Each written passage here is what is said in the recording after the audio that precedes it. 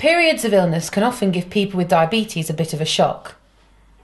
If your blood sugar raises without good reason and stays that way throughout the day, it might mean you've caught a cold or infection. The body reacts to infection by raising blood sugar levels, which can be problematic as well as a surprise for people with diabetes. It can be quite common for blood sugar to rise even before the symptoms of illness present themselves. If you have a blood glucose testing kit, you're advised to test your blood glucose more often than normal. Charity Diabetes.co.uk recommends that people with type 1 diabetes test for ketones if the blood sugar level rises above 15 millimoles per litre, as this could indicate a dangerous condition called ketoacidosis is developing. It's recommended to drink fluids regularly when ill to keep yourself hydrated. If you take insulin, it's important that you keep taking that insulin when you're ill.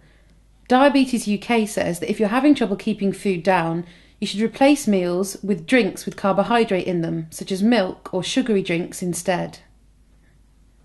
This will ensure you're getting enough energy for your body.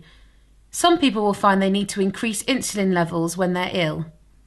If you're unsure about anything or struggling with your levels, contact a member of your healthcare team. If blood sugars get out of control and rise too high for too long, they can become dangerous.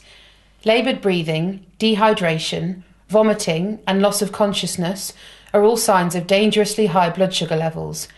If you experience any of these conditions, you should seek medical help immediately. As the illness passes, you should find your levels return back to normal.